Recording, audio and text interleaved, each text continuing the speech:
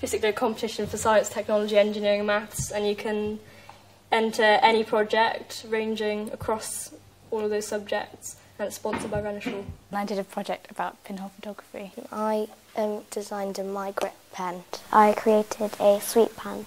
And they sponsor about £1,000 to the whole competition, and the winners get a proportion of that. It has a mouldable grip, so people with writing disabilities, to help them to write. It hurts when I write, so I have always thought that there should be something that can help you. And I've tried pens that have grips, but they don't help very much. This is my aim and why I chose to make the pen. And this is about pens that are already on the market, like this. What did you win? Yes. £75 Amazon vouchers. Oh, £75. What are you going to spend that on? I'm not sure yet. Well, we tried making fudge many times, but we couldn't get the sugar thermometer in at the right time. So I thought, instead of keep putting in a thermometer, taking it out, because it was very messy, I thought I'd create a pan which told you the temperature. It's got a little thermometer going down from the lid, and then there's a little screen at the top that tells you the temperature.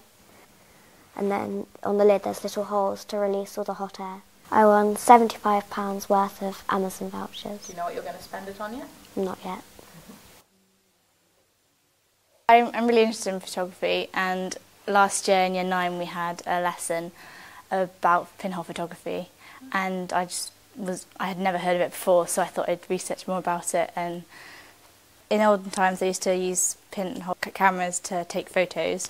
It's basically a box blacked out in the inside, and it's got a pinhole in there. You'd have to develop the photos with chemicals, so like there's a developer and a fixer, and then you wash it off with water. So what did you win? What was your prize? My prize was £150 worth of Amazon vouchers.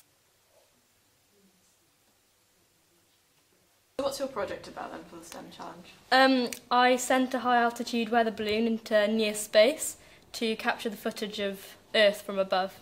I basically logged my entire progress from start to finish, and I called it Atmostratos by me.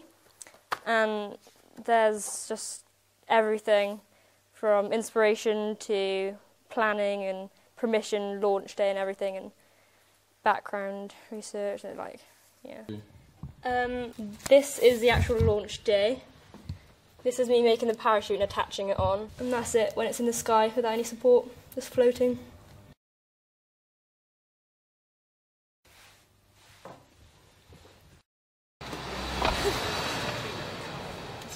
I'm Lisa, and this is Zorbit, and it's a car dehumidifier with an air freshener on the Oh, top. that's interesting. How did you come up with that idea? Well, it was just in the cars in the morning last winter, and Mum would have to turn the heaters right up, and it seemed like a real pain.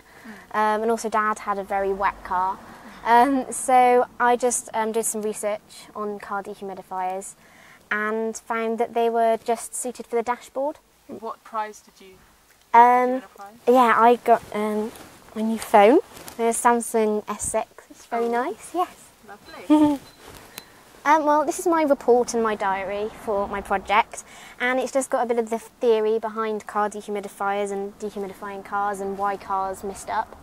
And then my process through making Zorbit and each development of it and how I came up with the idea. And yeah, that was my first idea for it, and it just developed from there. And look, these are all the materials that I made it out of.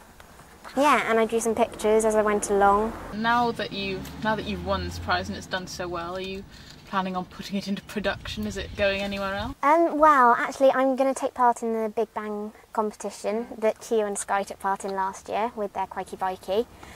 So I'm going to develop Zorbit more so it's cheaper to make and easier to make.